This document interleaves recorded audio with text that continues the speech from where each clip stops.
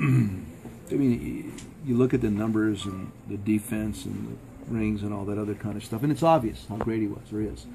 But I did want to comment on the way he runs from home to first base. And even I've seen him hurt do that. He respects the game. And as much as anybody that I've seen play over the last, since I've been doing it in a big league level, he respects the game nightly as much as anybody. Even when he's injured, you're going to see this 100% effort. When he's going great, you don't want to mess with him because he's going to beat you somehow. What I said there in that tweet also was that if there's going to be a first-time unanimous choice for the Hall of Fame, it should be him, I think. Based on what I just talked about, plus where he did it and how he did it, how he continues to do it, and the way he handles every moment. It's unique. It's unique. Not many guys can do what he's done. Very few could have.